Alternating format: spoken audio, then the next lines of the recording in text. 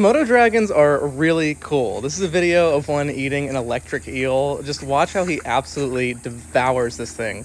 One interesting thing about these guys is that they actually don't have muscles in their throat to swallow like we do, so they have to kind of manually throw it back into their throat and then gulp it down over time. They also can't swallow, so once it's in their throat, they have to do this snake necking thing that looks kind of like this. You'll see them do it. I know a lot about that because I keep an Asian water monitor, which is the second largest lizard in the world behind the Komodo dragon. There you go, there it is.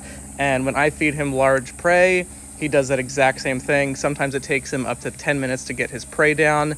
They'll get it in their mouth, they'll kind of drag it along the ground to fit the edges in and then do that gulping thing. It is very interesting to see. It's definitely the most fun part of owning monitor lizards. They're not for everybody, but they do make amazing pets for people who have the time and the space. I would love to keep a Komodo dragon if I could, but they are a protected species, so I can't, but I got the second best thing.